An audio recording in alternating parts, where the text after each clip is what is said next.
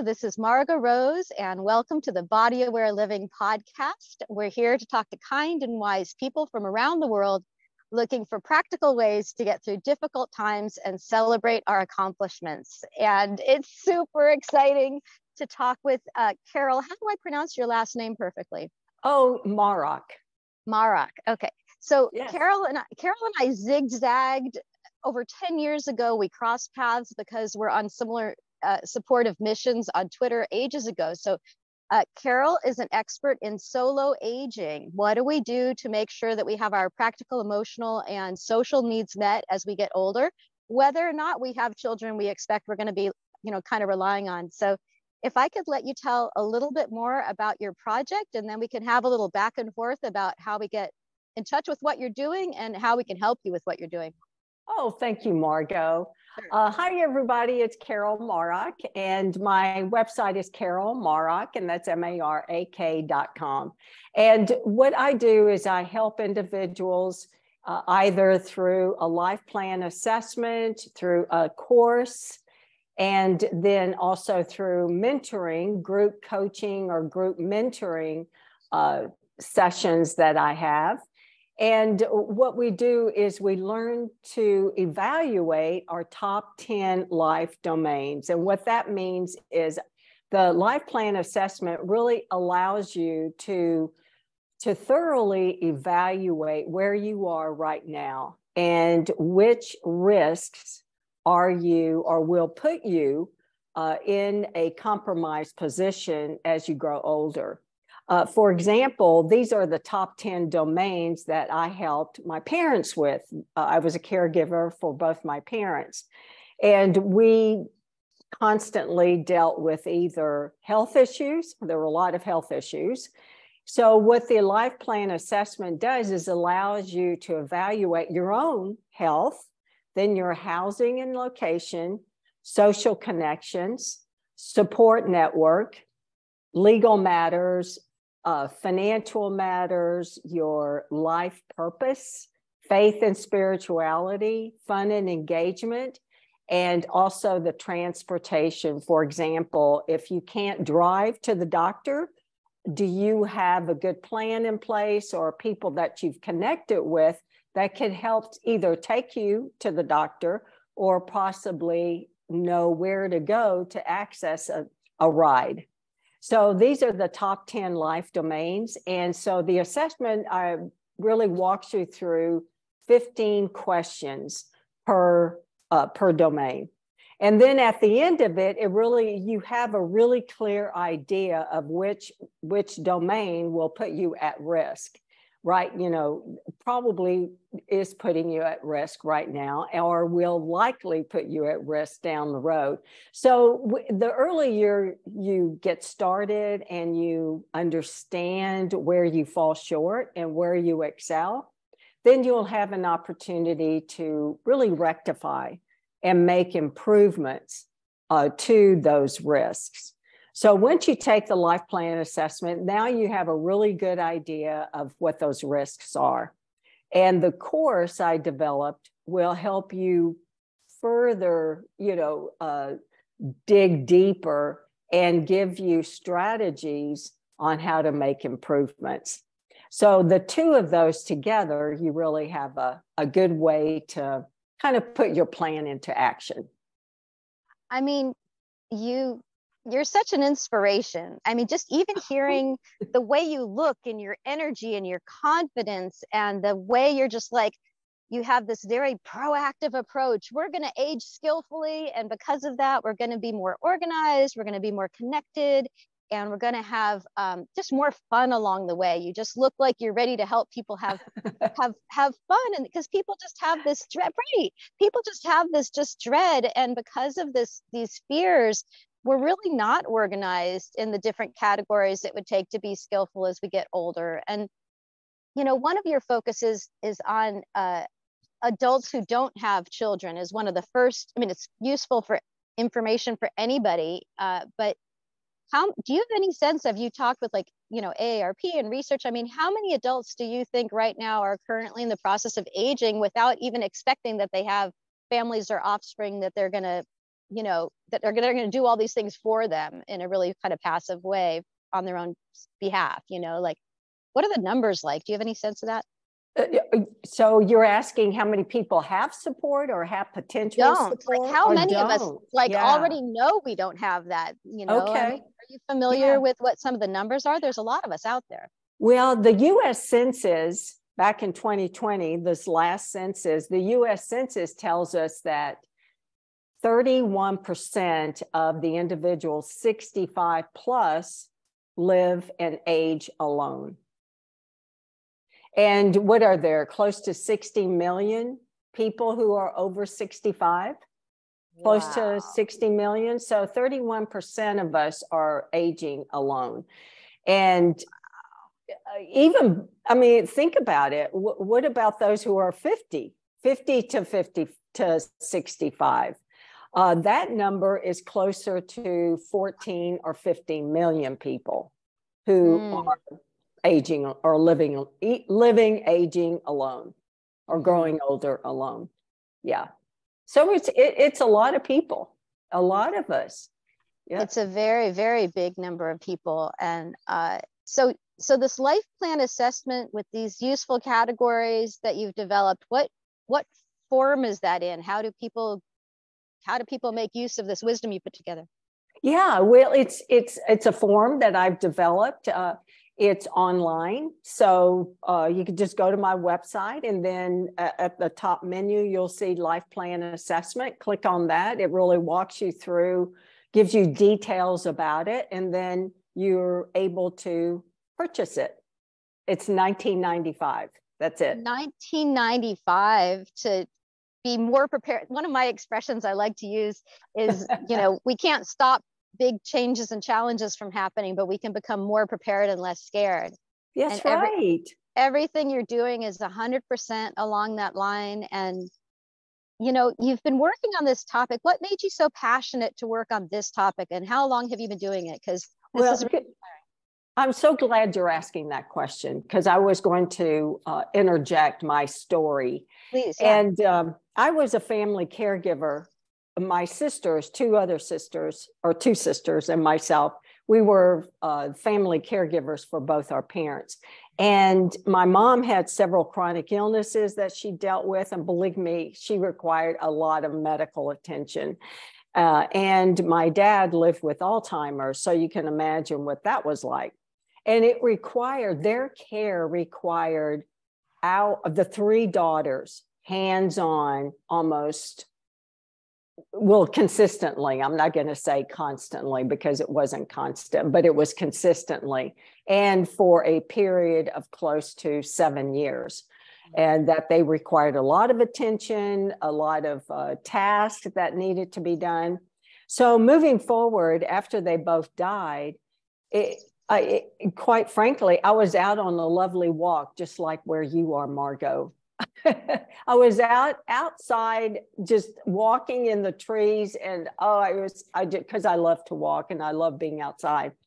And on my walk, I was missing my parents, because my dad was the last to pass away, and I was missing both of them very much, and also reminiscing and thinking back of the caregiving experience and all of the things we had to do for them. And then all of a sudden, it out of nowhere, it was like, oh my gosh, what am I going to do? I don't have three loving daughters. I don't even have one loving daughter or one loving son who will look out for me. I'm not even married. I don't have a spouse or a partner to watch out for me. And I swear, Margo, I was like walking past that lovely tree that sits behind you, and I became dizzy. I really did. I held on to the tree because it scared me to death, because of my experience in caregiving. I think for some of us who have never helped an elder loved one, don't really know what it's like to age and grow older. And so the experience of that, and thinking, well, what am I? Actually, I said worse words than that, but but believe me, it got my attention. And it scared me so much that I turned around from my walk, turned around and headed home. Because and then instantly, well, not instantly, but it stayed on my mind. Make a plan, make a plan, make a plan. And I just couldn't get away from that haunting thought. So eventually, and at that time I was 55. And it took several years, but I kept thinking about it and doing research and just thinking about, well, how can I resolve these issues? You know, the top 10 domains that my parents needed the most help with. And then eventually, 7 years later, my plan was complete. And yeah, I'm happy to report. And and now I'm over 70, and I'm just feeling so much more confident about living and aging alone. well, I mean, first of all, I wouldn't guess your age by a many. I mean, you just look so gorgeous and educated and inspired, and you look calm and relaxed and happy. And I'm really convinced we really need models of aging that we want to go do. One of the topics I'm really passionate about is there's geese enjoying this. I don't know. Can you hear the geese? Yes, that's great. I love it. That's wonderful. I don't know how to improve the audio so we don't have the geese messing up our little show here. But no, I think you should keep it. keep geese. Absolutely. Why not?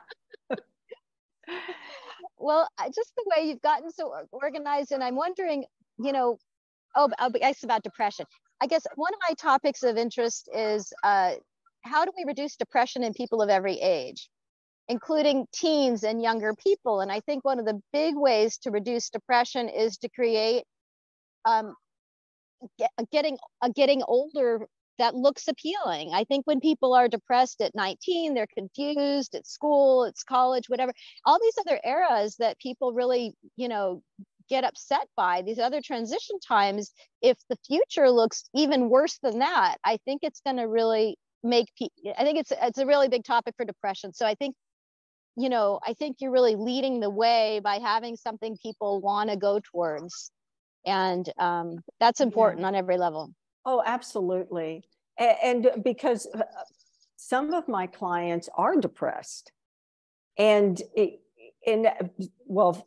I'm not a therapist at all, and many times I'll give that suggestion for them to go to a therapist. However, many times it's just circumstantial. That they don't get out of the house, they stay isolated, they watch TV all day, they don't have a life purpose. Even in my Facebook group, there are people, for example, complaining about this past weekend being Easter Sunday or Easter weekend, and they're depressed and sad and lonely. And, and so I just posed the question, well, how can you change that?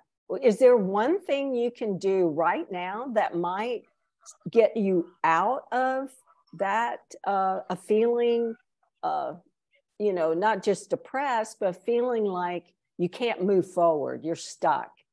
And I said, well, how about we volunteer just to get out of the house? Don't stay in the house, get out and volunteer.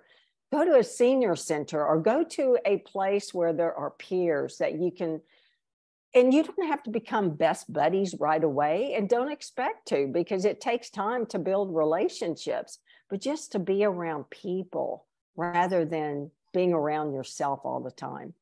Right? Well, absolutely. And there are so many fantastic online options now more than ever before. And I love Zoom activities and hybrid activities. And some of my favorite friends and clients have been, having movement challenges and things like that. And the expansiveness of all this online connecting has actually made it so much better for those of us that have movement or health issues or whatever reason, or we can connect based on interest level wherever anybody is. The geography is so much smaller now with the online possibilities as well. And you know, you've said some really interesting things I want to get back to, because we were just going to call and chat, and then while we were chatting we said, this is great, let's start recording. So I know you have a limited time today and you need to get on to your next step, but you said two things. You mentioned coaching and you mentioned something about a Facebook group. Let's have it all. How do we get more of you? How do we get more connection and what you're offering?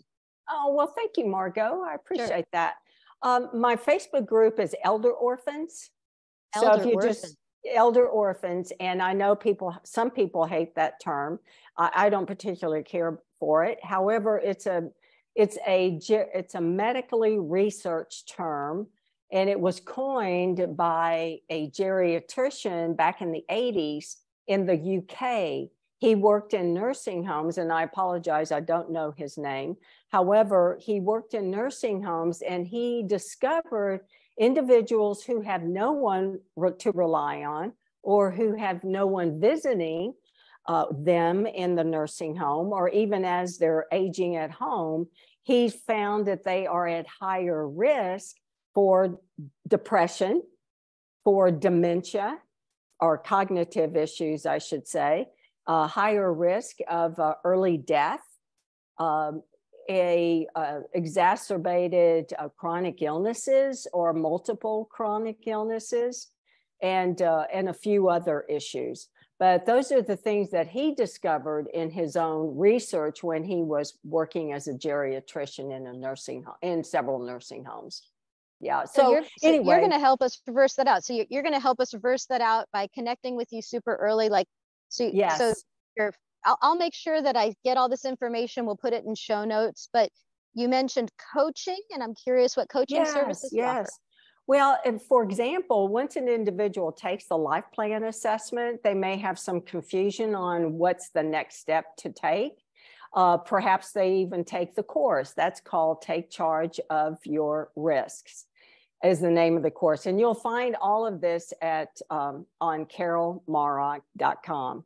And once they walk through those two, or perhaps just the life plan assessment, they may want to hire me for an hour for several sessions to help them really evaluate where they are, and then also to take proactive steps and learn ways to really create a plan to set their goals and and have someone hold them accountable to make these changes. Because if we don't have people or someone to hold us accountable, we're likely to just give up too easily and just say, oh, this is too hard.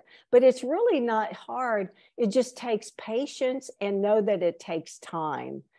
It took me 7 years. Of course, I did it on my own. I did hire a life plan coach that helped me with a few of my strategies. However, I'm available for what I like calling mentoring a person. And then I also have a group mentoring program that 10 to 15 of us will meet once a week or once every 2 weeks. I'm about to launch that. And we'll meet every once 4 times a month or twice a month for sessions, like 6 to 8 sessions, just to go through the life plan assessment and then tackle the course together. And I guide the group as I'm there to guide them. I love all this community, you know. I mean, I love, you know, those of us, especially if those of us who don't have children, we can actually choose who we want to spend all our time with. We actually could see it as a form of liberation that we can spend our time with whoever we prefer. That's right. Yeah. And I guess that last thing, what kinds of things, because you have all these different levels of ways people can connect and come together with community and guidance. And what are some of the things available on your Facebook group, and what's the name of that? And we'll also link that. Yeah, the Facebook group is Elder Orphans. Okay, and so that's what it's called. Just go to Facebook, search Elder Orphans group. It's a plural, Elder Orphans group, And I'm sure we'll come up. There's close to 10,000, a little over 10,000 members now. And that primarily is more of a support group where people will ask questions when they need help with a specific problem. It could be a medical problem. It could be, hey, I need a ride to my doctor's office.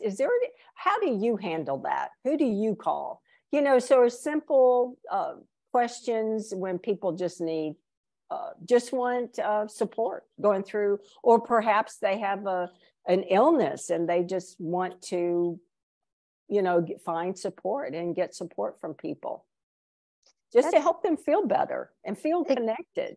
It is. It just makes it much more fun. Absolutely. So, well, we're gonna wind up, but I just absolutely love everything you said. And one of the things you mentioned when we were just talking one-on-one was that you could use some help doing outreach. You could use some help doing marketing. And so people could share this podcast. They can send the podcast to adult caregivers who are taking care of their parents. They could use it for themselves. They can use it with their current in-process caregiving journey with their families. I think people could share this podcast. We're also going to I'm going to make a whole media kit out of this interview. So we're going to have individual quotes that people could share. We're going to have the video. We're going to have a podcast on the Body Aware Living podcast. People can help support, you know, spread the word. And it's just part of it's just paying you back for all the good work you've done, making sure people don't have to feel as alone and confused as you were. Like, it's just such a kind journey you've been on. And I appreciate so much that you've offered this time together, Carol, and thank you for everything you've been doing. Oh, well, you're welcome. And thank you so much. I didn't know you wanted to do this podcast, but I think it's fabulous. Everything, we were just going to chat, but everything you said was golden already. I'm glad we have this. So this is Margo Rose of the Body Aware Living podcast. I'm the author of the book, Body Aware Grieving, A Fitness Trainer's Guide to Caring for Your Health During Sad Times. I also have a Facebook group called Facebook page called Body Aware Living. And there's different ways to connect with me on the website, bodyawareliving.com. And I'm wishing you all the best. And thank you so much for your time, Carol. I'll be in touch and we'll be following up with each other. Absolutely. Thank you.